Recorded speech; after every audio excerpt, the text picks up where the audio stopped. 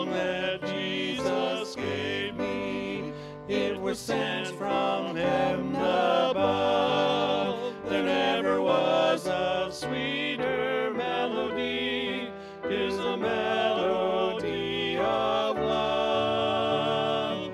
In my heart there rings a melody, there rings a melody of heaven's harmony.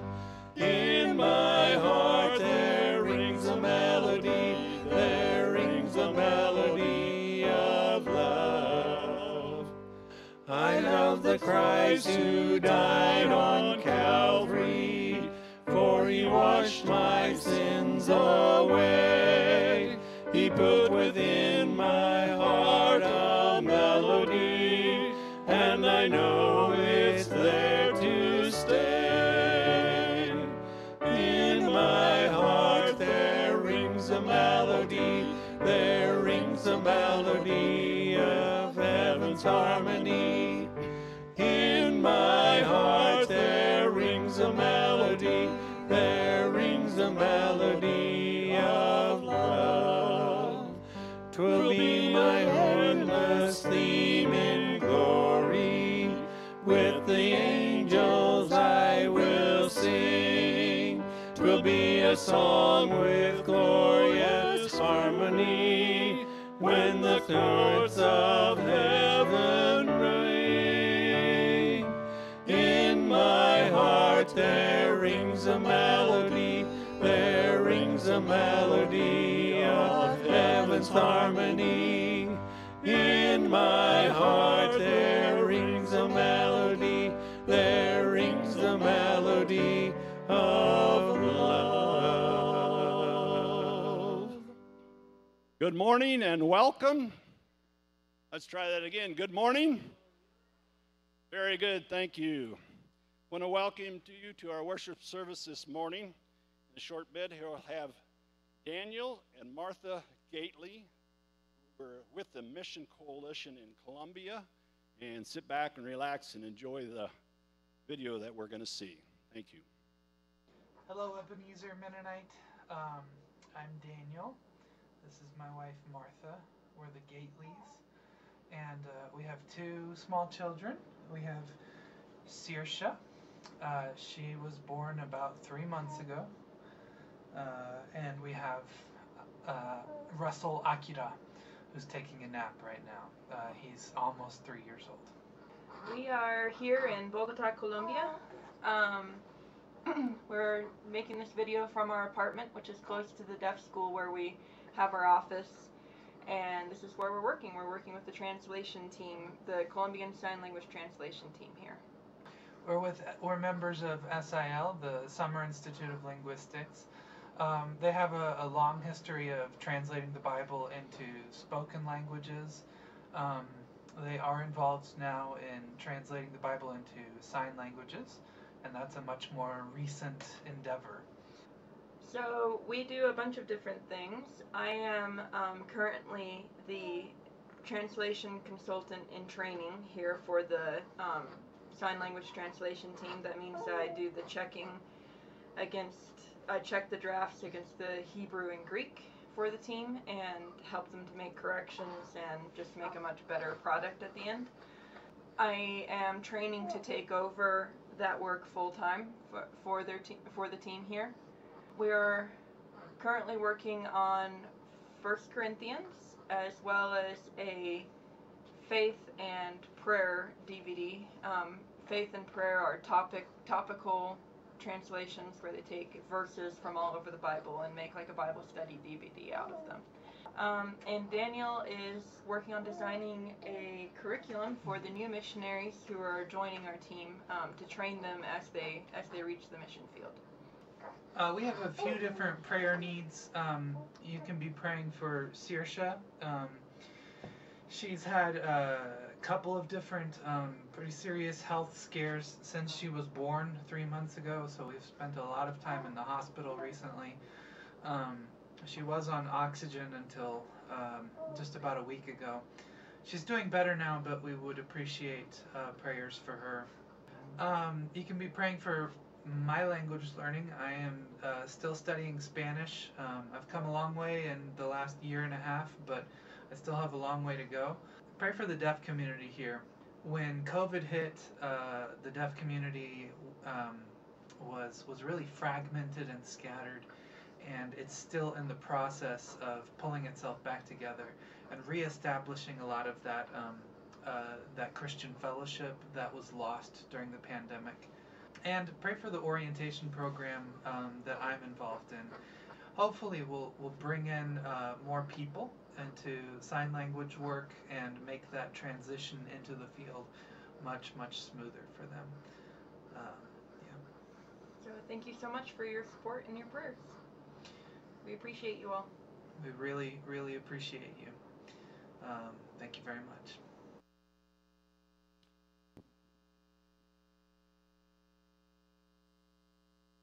Welcome everyone this morning to Ebenezer. My name's Nick, one of the pastors here. If you have a bulletin, you can grab it. I would thank everybody who's viewing online this morning. I'm glad you're here. Send us a note so we know that you are watching and listening as we go. First and foremost, keep up with your Bible reading and your reading programs. It's healthy, it's good for you, it's good for the church. A couple quick notes inside your bulletin under the opportunities. Today at 4 p.m., conference room, down on that end of the building, conference room at 4 p.m., there's going to be a prayer time for the crew that went to Guatemala, that's in Guatemala. Please feel free, come over and join for that prayer time.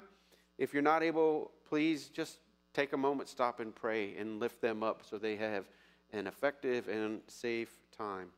Also, just as a note, right below that, next Sunday, there's going to be an old church potluck. It'll be a classic potluck, so bring 2 dishes. Meat won't be brought, so feel free to bring those. And if you're not able to bring, please come anyway. We would love to have you here and just spend some time eating together and getting to know one another better. Thank you. With that, Job.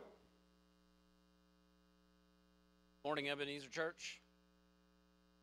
If you'll join with me in prayer this morning. Father God, we just come before you today, Lord, and we just thank you just for who you are, God, that we serve a God that hears us when we pray. You are a God that answers our prayers, and we just praise you and glorify your name today. God, as we come to you today, Lord, we just pray that you would quicken our hearts, just make light of anything in our life that's not pleasing to you. God, we ask you to forgive us for falling short. We've all fallen short of your glory. Today, we just want to think of those who are not able to join us here in person today.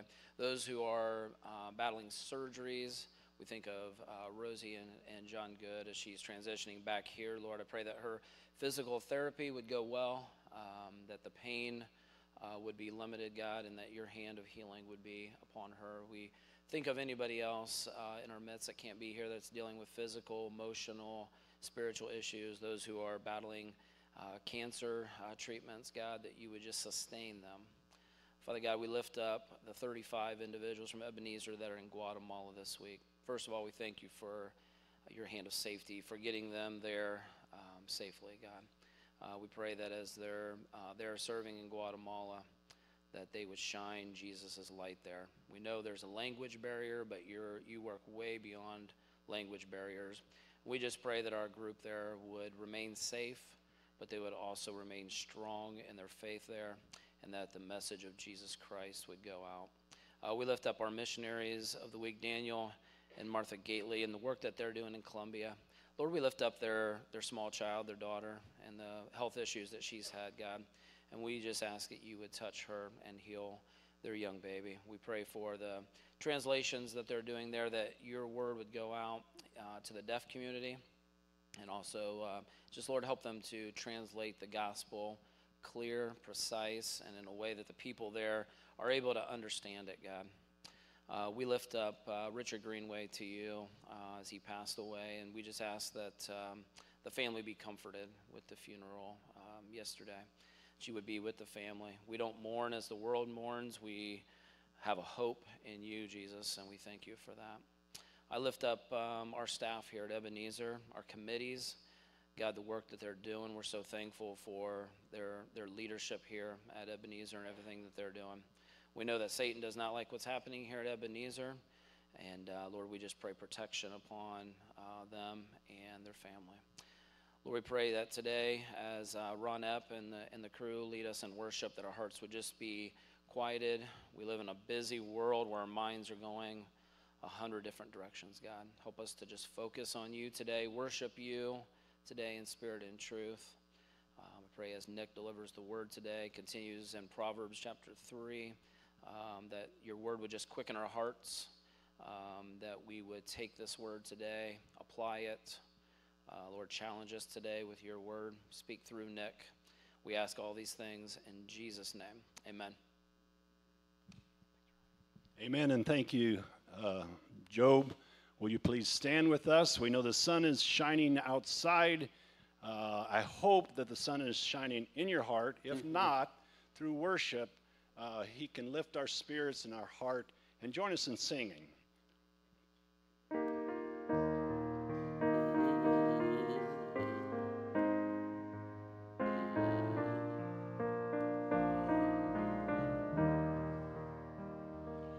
Day by day, and with each passing moment, strength I find to meet my trials here. Trusting in my Father's wise bestowment, I've no cause for worry or for fear. He whose heart is kind beyond all measure gives unto each day what he deems best. Lovingly, it's part of pain and pleasure, mingling toil with peace and rest. Every day the Lord himself is near me, with a special mercy for each hour. All my cares he fain would bear and hear me. He whose name is Counselor and Fire, the protection of his child and treasure, is a charge that on himself he laid. As your days, your strength shall be in measure. This a pledge to me he made. Help me then in every tribulation, so to trust your promises, O Lord, that I lose not faith's sweet consolation, offered me within your holy word. Help me, Lord, when toil and trouble meeting, ere to take as from a father's hand, one by one the days, the moments fleeting, till I reach the promised land. 'Tis so sweet to trust in Jesus, just to take him at his word.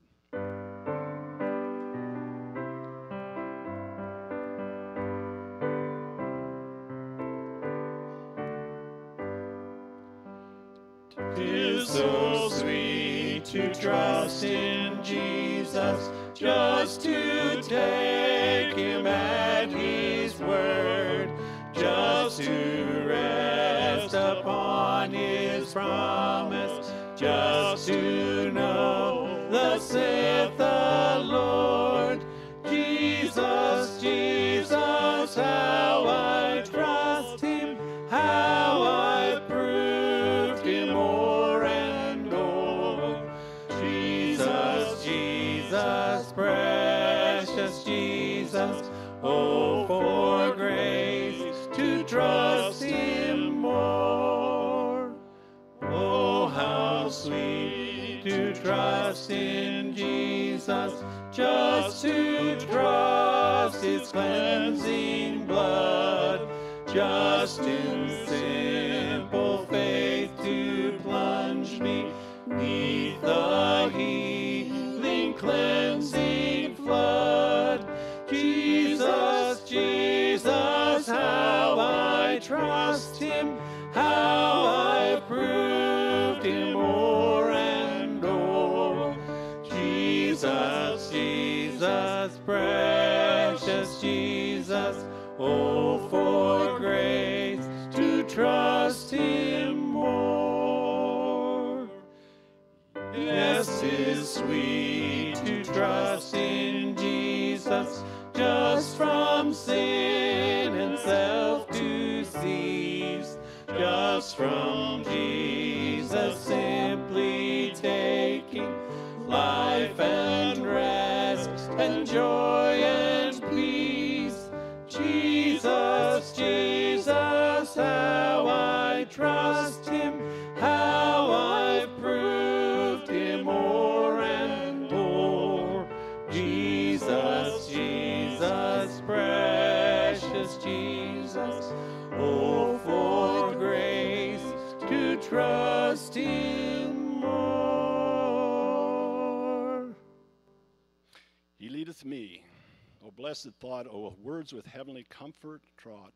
Whatever I do, whatever I be, still it's God's hand that leadeth me. Please be seated with this last song.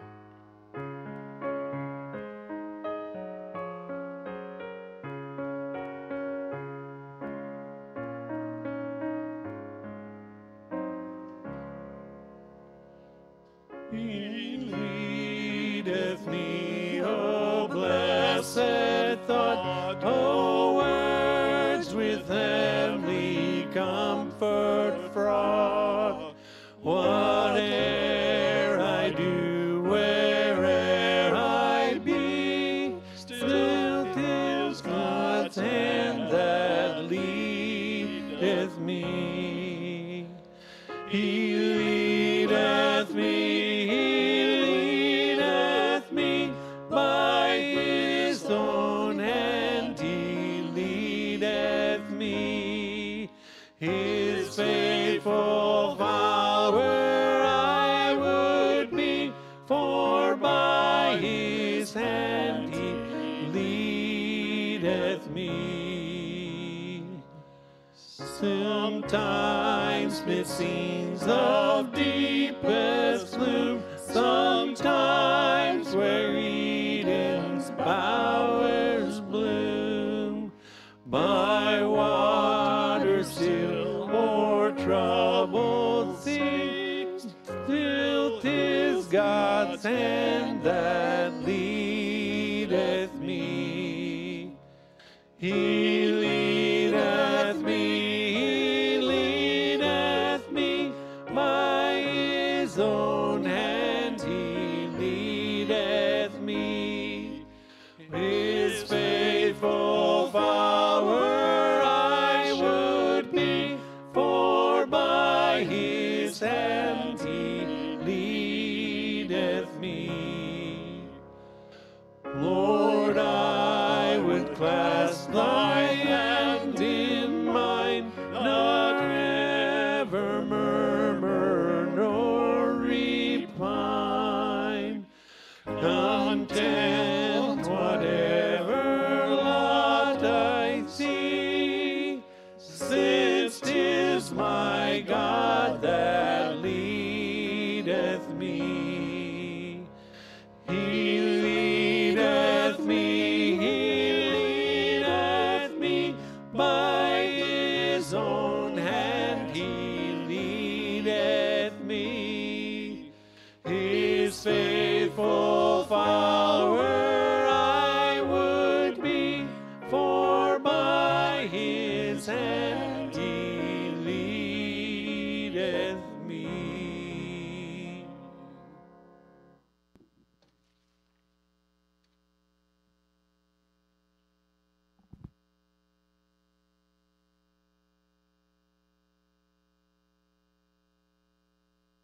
Thank you, Ron. God is indeed in the business of leading us. Sometimes he uses various ways, and today we're going to get an opportunity to have him lead us through his word, through some unusual sources. God in Proverbs uses animals to teach us wisdom about life, and we're going to look at some of those today. But before we do, we will be in Proverbs chapter 6. Before we do, let's just pray that God would help us. Father, we look to you in this hour and ask that by your strength and by your Spirit, that you would take your word and you would minister it to our hearts, that you would grant us hearts that can be changed, grant us hearts that can be made wise, grant us hearts that will humble ourselves beneath your teaching, beneath your wisdom, beneath your word, for our good and your glory, Lord. Help us to that end, in Jesus' name. Amen. Animals are quirky things, but they tend to act in the same way all the time. Animals act like the type of animal they are. This spring, I had a rather irritating situation with animals. If I haven't stated it before, I'll state it clearly. I'm not a big cat person. I'm just not. Okay, we'll leave that alone at that. But out in the corner of our little property, we have this big old, like a telephone post, and on it is this little bluebird nest.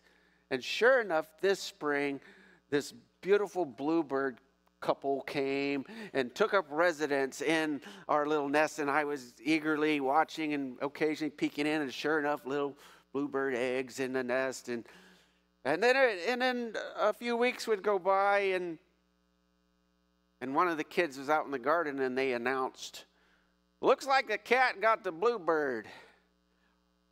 Oh, I was significantly less a cat person at that moment than I was even before. How dare that cat get my bluebird? I was like offended, and I was uncharacteristically of myself ranting and raving about how I like bluebirds and how cats are the scourge, and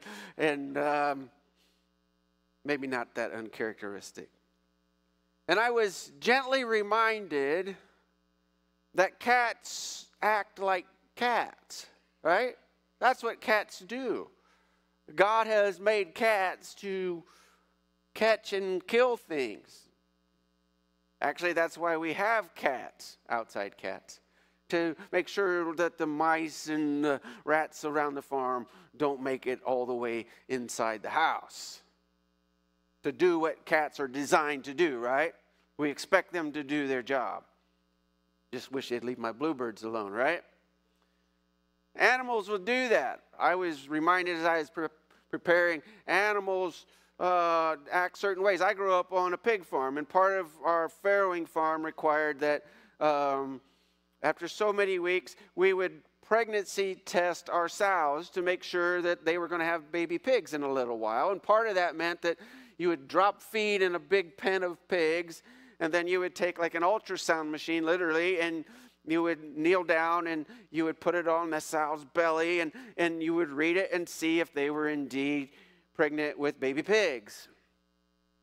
Well, when pigs eat, they're pigs, right? They want all the food. That's just how pigs are put together.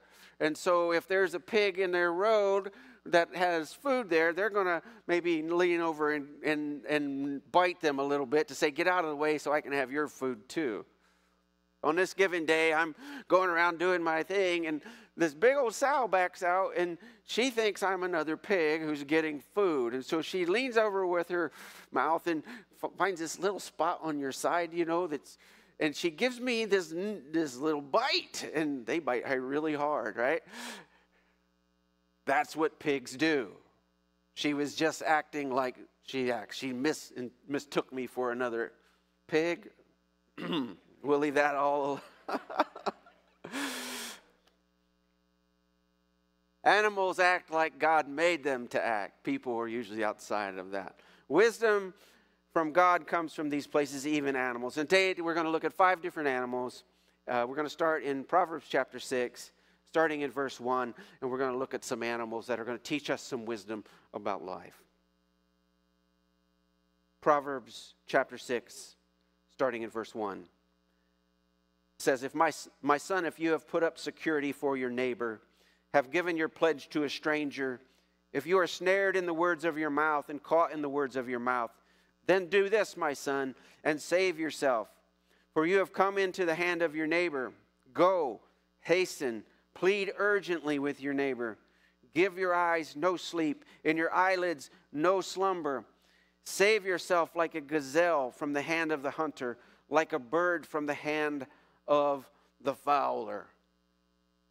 So just to unpack a little bit, what he's saying here is, in the day, particularly back in those days, the time of Solomon, what would happen is somebody would need somebody to, if you will, sign.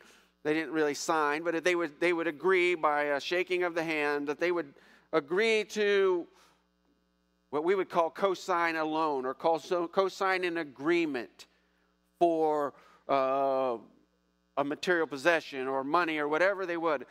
And that's what he's getting to here. It's like, if you have, haphazardly, you and your buddy says, "Hey, I need this, but I need an extra person to agree with this. Will you go in with me and just sign up for me or co-sign on this loan with me?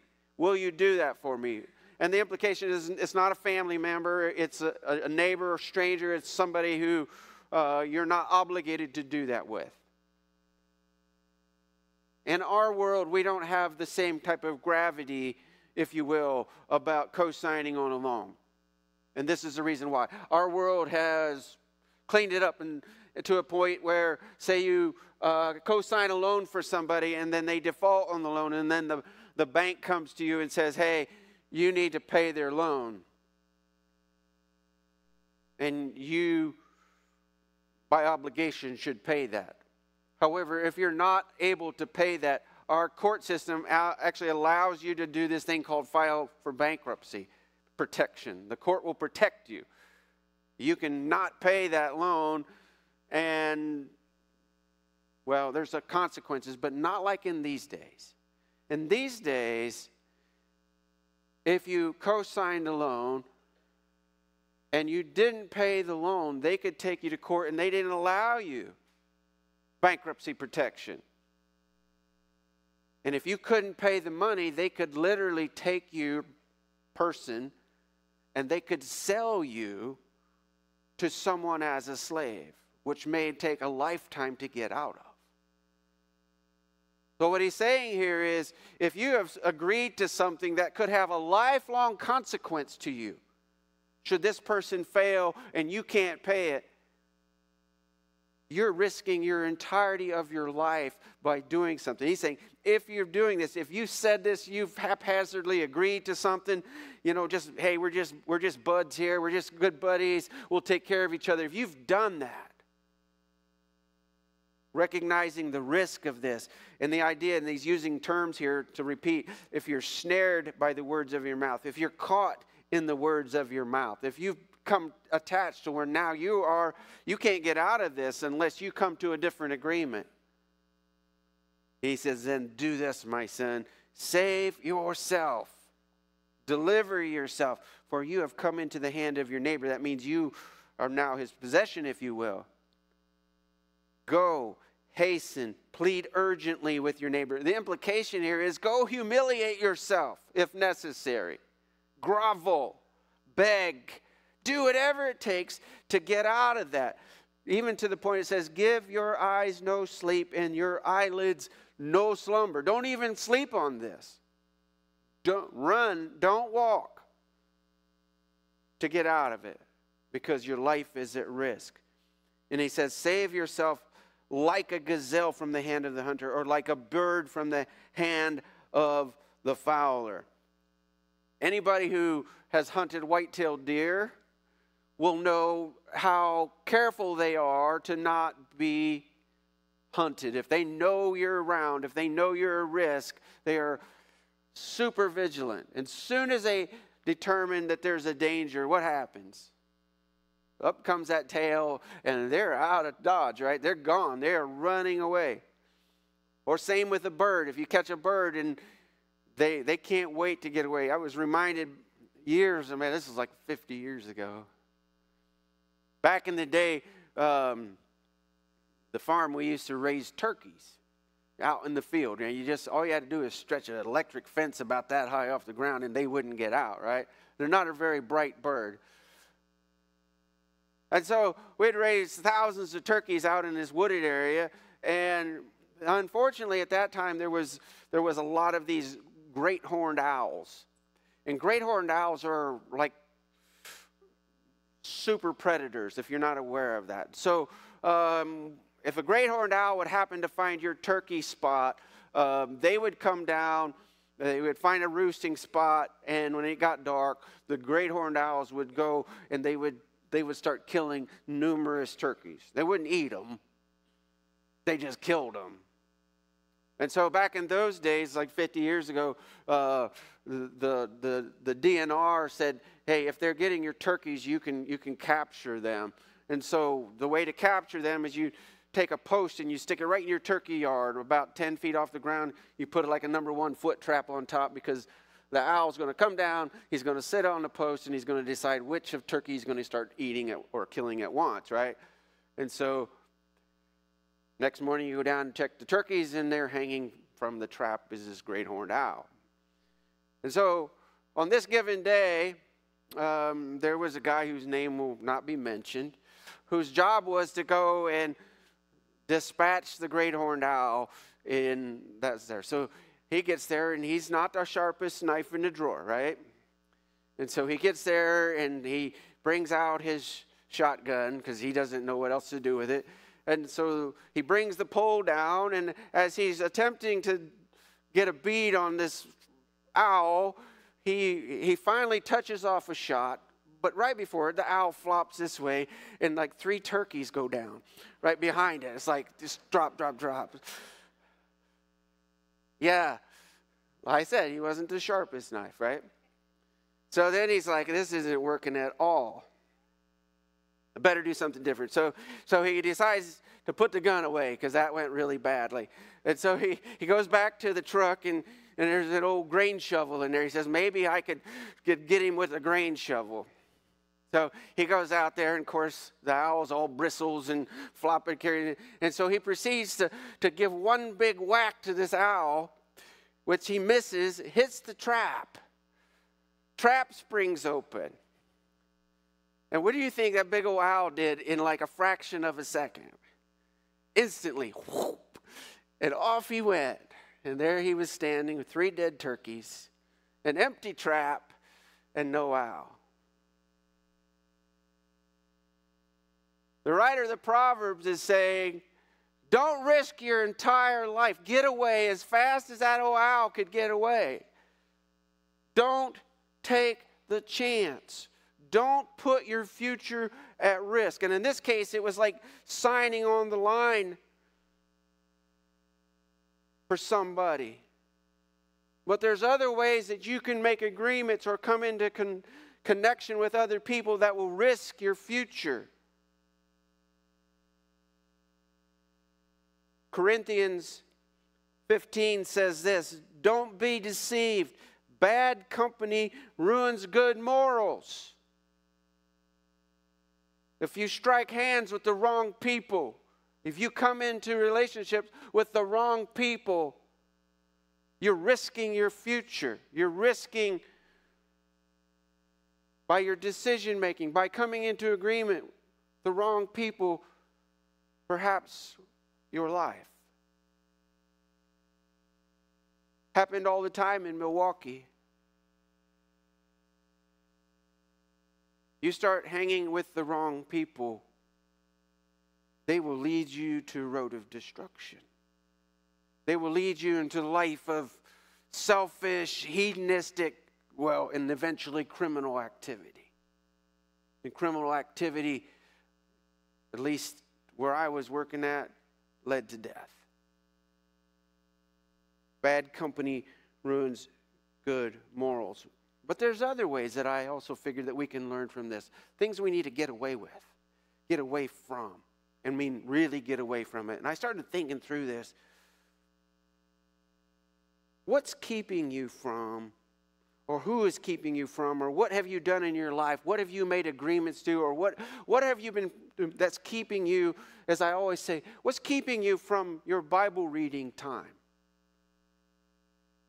Have you agreed to do stuff in your life that's consuming so much of you and so much of your life that you are neglecting the best things, neglecting your future, neglecting the things of the Lord that you need to get away from? And I don't mean tomorrow, today. You need to get away. You need to make a decision that this is going to trap me and keep me from what God would want me to do. What would God ask you to do in service-wise? That you've already bound hands to some sort of agreement or some sort of choice of life that would keep you from serving the Lord as He's asking you. Can you get away like a bird that's caught in a trap that when it finally gets released, gets away? Or can you get away like a deer that's being hunted and notice that there's danger involved and run from that? That's what He's saying to His Son. Be wise enough to know what to stay away from. And then when you do, get far, far away from that. What seems safe at the moment may cost you dearly in the end. The next animal we're going to get to is the ant. Verse 6. Verse 6 says, "Go to the ant, O sluggard. Consider her ways and be wise. Without having any chief, officer, or ruler, she prepares her bread in the summer and gathers her food in the harvest. How long will you lie there, O sluggard? When will you arise from your sleep? A little sleep, a little slumber, a little folding of the hand to rest, and poverty will come on you like a robber, and want like an armed man." So, what he's getting here is he's saying, first, let me give you the example. Instead of saying at the end of the proverb, he's saying right up front, hey, pay close attention to this little insect.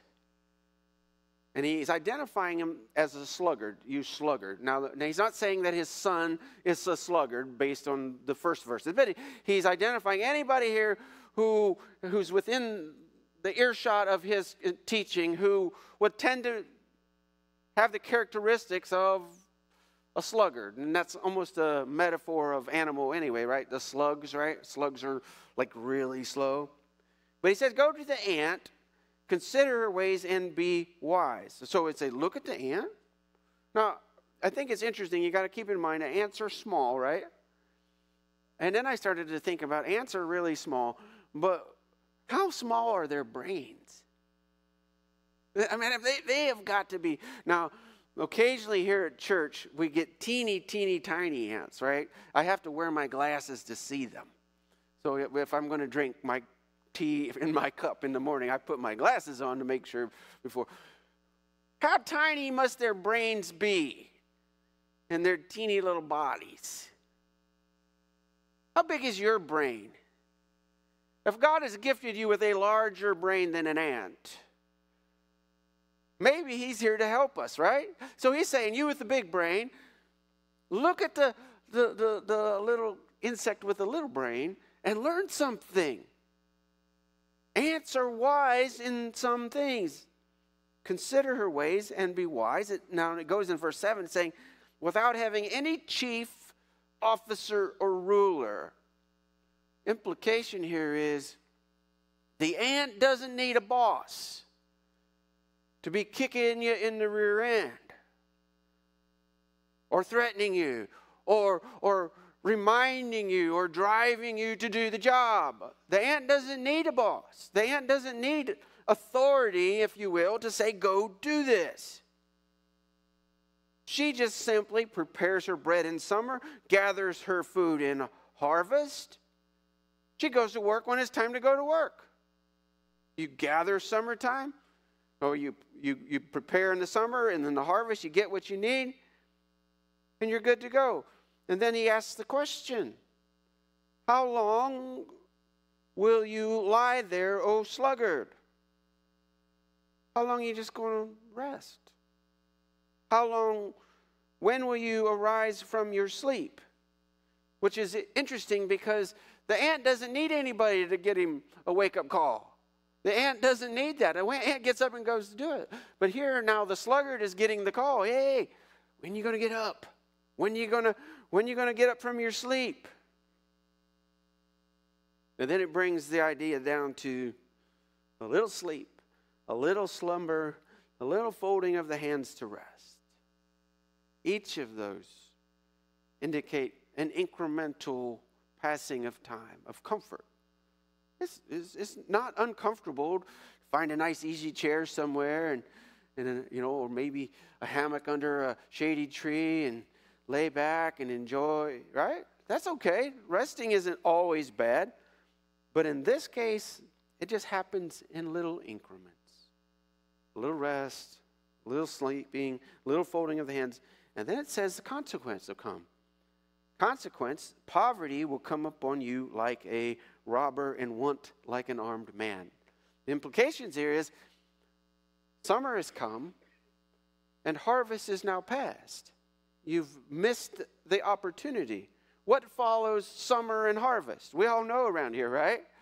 All the farmers, the wheat had to come in, right? Or most of it came in. Why? Well, when it's time to do wheat, you look for a dry day so you can get it out of the field, right? That's how it works. What it's saying here is summer, harvest, winter. And preparation in life has thresholds where you can miss it. I spent a lot of years in Alaska. And right now, I can tell you what Alaskans that are worth their salt are doing. They are collecting meat for the freezer and firewood for when winter comes. Because when winter comes, the salmon don't run anymore. And the animals aren't available. When it gets deep cold, you don't want to be out looking for firewood so you can, because if you can get it, would it be dry enough to even burn? So now is preparation time. You gather what you need on time. But that work stuff is hard, in my experience. Work is often arduous, long, unpleasant. And I started thinking through that. Work in life is hard, but poverty is harder. It really is. Working's hard, but coming to having nothing when you need something is soul crushing. Now, don't misunderstand me. Not all poverty is caused by laziness. Not saying that. I'm not saying that whatsoever. Some poverty is caused by other circumstances. Some poverty is caused by health issues. Some poverty is caused by injustice in this world. That's the truth of it. But this poverty is caused by laziness. This poverty is caused by a lack of willingness to do the hard work and to embrace the pain on the other end. Hard work is going to be with us. If you wanted to, you can go all the way back to Genesis chapter 3. Remember, Adam and Eve eat the fruit of the tree, and they each get their penalty. In Genesis 3, God says to Adam, because you've listened to the voice of your wife and have eaten the tree of which I commanded you, you shall not eat of it. Cursed is the ground because of you. In pain you shall eat of it all the days of your life. Thorns and thistles it shall bring forth for you. You shall eat the plants of the field. By the sweat of your face you shall eat bread till you return to the ground. For out of it you were taken, for you are dust, and to dust you shall return. Oh, work is hard. Let's just own that. Getting up, doing what you got to do is hard. Being poverty-stricken is harder. Now, I thought it was quite interesting because I also want you to understand, if you haven't read, I recommend a book by Ruby Payne called Bridges Out of Poverty. It talks about a lot of the different types of poverty. So I don't want you to also think here that I'm just talking about how a little bit of laziness can cause you to come into financial hardship. It can, and it does at times. But there's some other types of sluggardness, laziness, that can affect other parts of your life that you don't want to see go, because there's thresholds. We talked a little bit about in Sunday school. You can be, well, let me just read this passage. Luke chapter 12 says, Jesus talking to them, saying, take care and be on guard against all covetousness, for one's life does not consist of the abundance of his possessions. And he told them a parable, saying, the land of a rich man produced plentifully. And he thought to himself, what shall I do, for I have nowhere to store my crops? And he said, I'll do this. I'll tear down my barns and build larger ones, and there I will store all my grain and my goods. And I will say to my soul, soul, you have ample goods laid up for many years. Relax, eat, drink, be merry. But God said to him, fool, this night your soul is required of you, and the things you have prepared, whose will they be? So is the one who lays up treasure for himself and is not rich toward God. Oh, excuse me. Rich toward God, you mean you can become impoverished toward God in your spiritual life? How does one become impoverished spiritually? Well, pretty much the same way you become impoverished financially, at least according to the proverb and the ant. Consider the ant. Spiritual sluggard. Hate to say it that way, but consider that for a second. How are you going to accumulate spiritual wealth, if you will? You're going to just sit back, relax, and wait for God to just pour it on you, right? You're just going to wait for God to make you a spiritual giant. You're just going to wait for God to deliver all the spiritual things that you've been praying for all along. Is that it? Is that how you build spiritual wealth? Oh, no. No. Scripture is pretty clear. Blessed is the man who does not walk in the way, sit in the way, so on and so forth, but every day, day and night, meditates on the Word of God. He will be like a tree planted by water. You want to grow spiritually? Well, you got to go to work on some of that stuff. You got to get to know the God of the universe. You got to get in the Word of God. You got to grow together. You got to start serving as God has gifted you. God has gifted enormously. Everybody here who is in Christ has been gifted spiritually to do something. Something. The question is, are you doing it? Or are you sitting back just waiting for life to take place? Sometimes we can simply be lazy toward our Bibles, toward our prayers, toward our service, toward our generosity. Timothy, it says, as for the rich of this present age, and brothers and sisters, we are rich folks, right? If you got up this morning and you could choose from 2 or 3 different things for breakfast, you're doing pretty well. To the rich of this present age, charge them not to be arrogant, nor to set their hopes on the uncertainty of riches, but on God, who richly provides us with everything to enjoy. They are to do good, to be rich in good works, to be generous, ready to share, thus storing up treasure for themselves as a good foundation for the future, so they may take hold of that which is truly life. Oh, we can learn from the ant.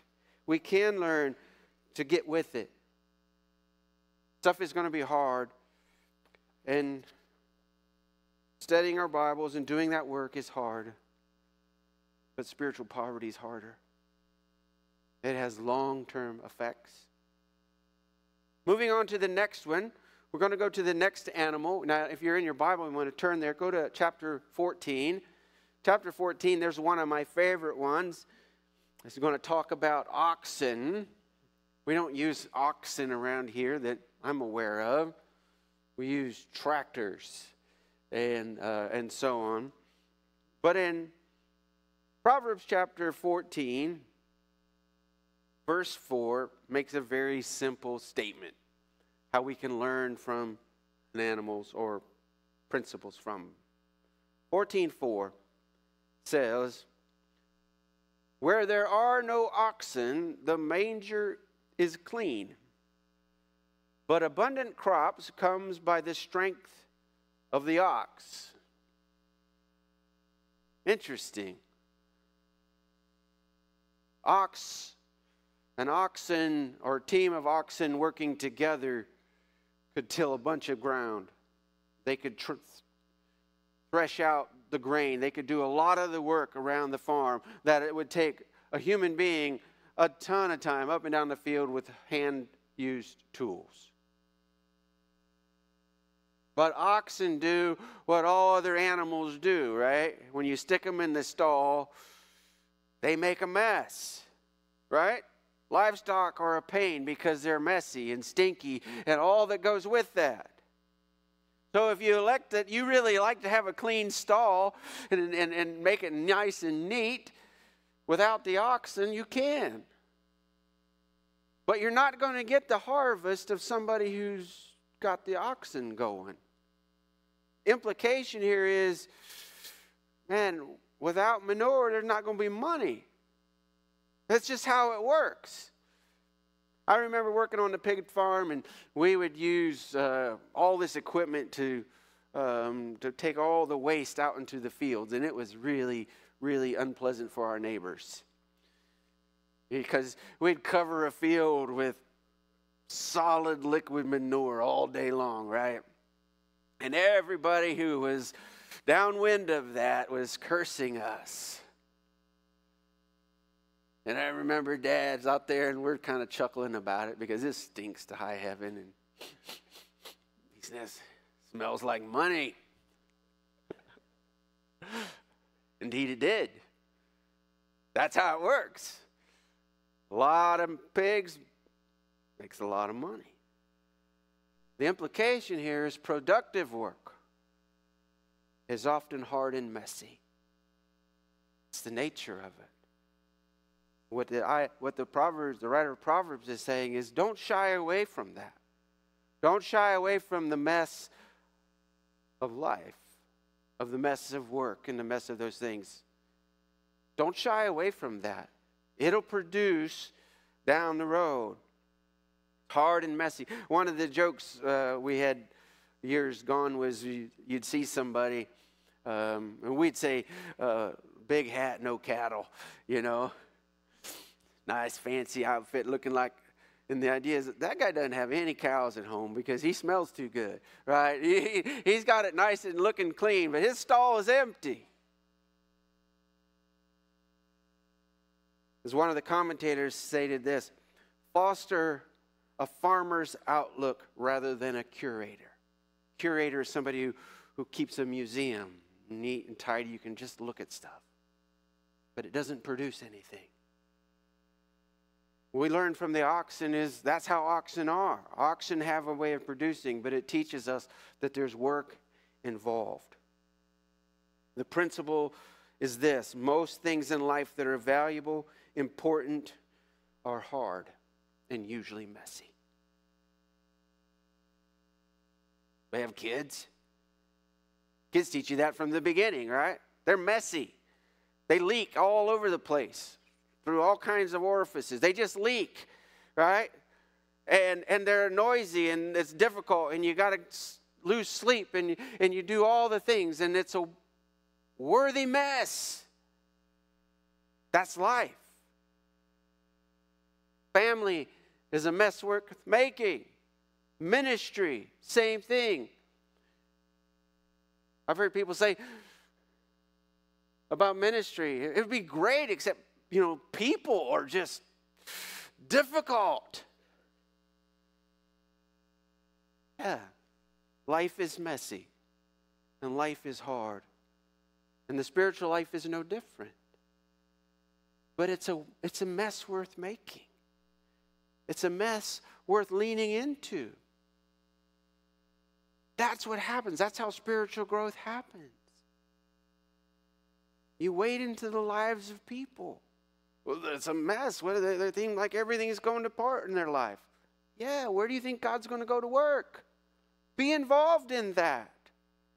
Engage it. Don't shy away just to keep it neat and tidy. That's what he's saying here. Learn from the oxen. That's just part of it. So I made a note to myself, if you're going to have an oxen, I imagine you would have to plan a little bit to get an ox, right? I don't think they were inexpensive, just like a combine or whatever. Make a plan, but understand what's going to come from that. Now, moving to our last one, if you want to move over to chapter 23 of Proverbs, we're going to pick up the last animal of the day. The last animal of the day is going to be the eagle. Have some nice clip art there, I think, in the bulletin. We're going to look at the eagle. Our next one, chapter 23, verse 4.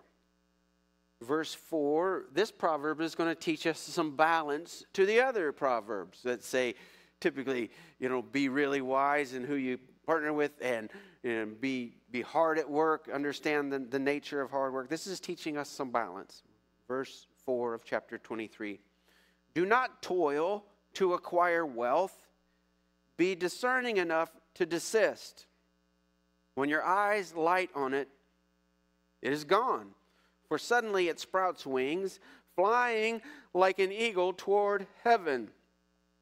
Now the implication here on this one is this: it's not saying do not toil in the sense like hard work I was talking about. The implication here is to overexert yourself. Don't wear yourself out so all you do is toil for wealth. Know anybody like that who's just given their whole life to gaining more and more and more, and then it's gone? Or they're gone. And they have worn themselves out trying to do this. Being discerning or wise enough to know when to stop, when to quit, when to not overdo it. And then he makes this idea here about wealth, because you're like, oh, the eyes are lighting on it. It's like this, like the desire of the eyes, that we got to have this, we got to have this, we've got to have this. And then suddenly it sprouts wings like an eagle. And if you've seen eagles, they fly like fast and they're just gone, out of sight, just disappearing.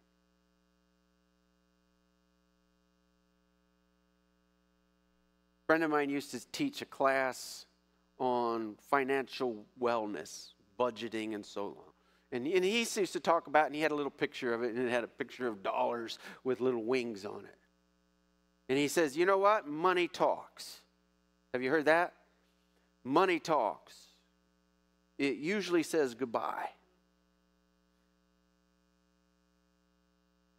That's why he said budget, so you know where the money is going to. Money will grow wings and disappear. Money, suddenly, people look in the account. Where did it go? I don't know. I don't know. He's saying that's how money can be, particularly if you overdo the part of trying to make it something. And I would say specifically where God is saying, be rich toward me. It's like the man who needed more barns. And he set his eyes on all this stuff, and he says, I don't know what to do. I got more stuff. I'm just going to build more barns and fill them up, and then I'm going to just kick back and have a good old time. And God says, you fool. See, tonight is your night, and you're gone. Now who's going to get it all? Wisdom would have been to know that and to dial it back and become rich toward God. Rich toward God. Balance is needed in this life. Yes, we work. We don't deny that. God ordained that through the curse in Genesis 3.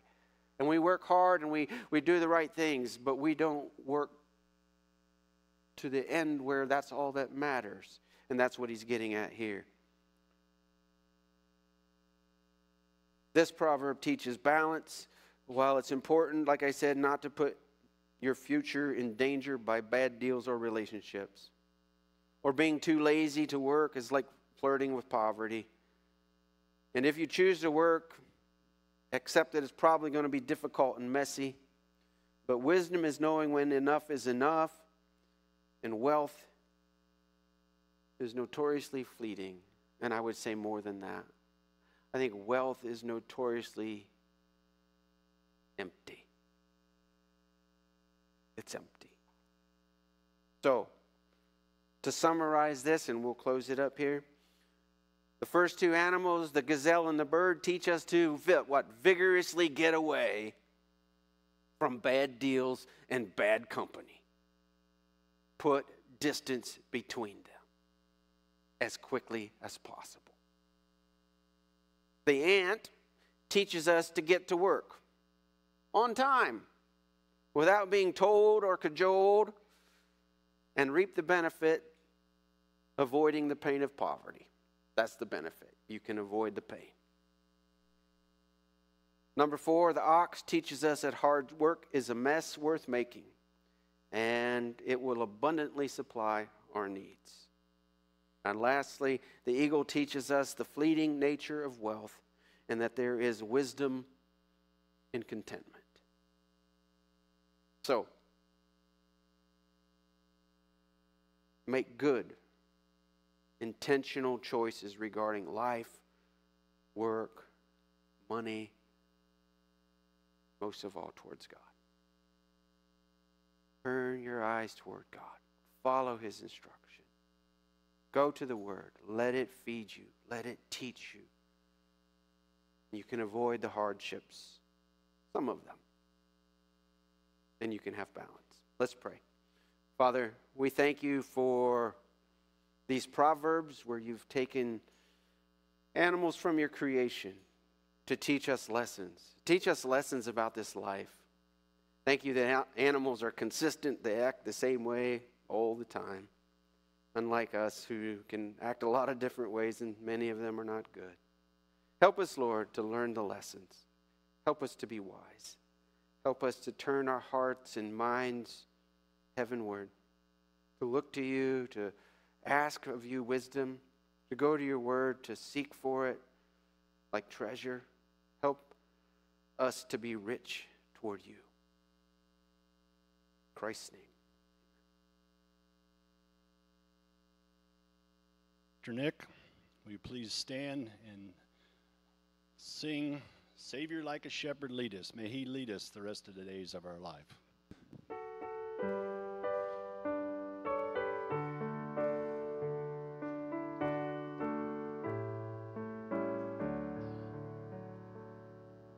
Savior, like a shepherd, lead us. Much we need thy tender care.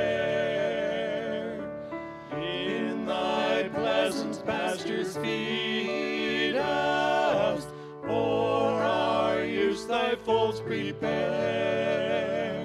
Blessed Jesus, blessed Jesus, thou hast taught us thine we are. Blessed Jesus, blessed Jesus, thou hast taught us thine we are. We are thine, do thou befriend us, be the guardian of our way. Keep thy flock from sin, defend us, seek us when we go astray. Blessed Jesus, blessed Jesus, hear thy hear us when we pray. Blessed Jesus, blessed Jesus, hear thy children when they pray.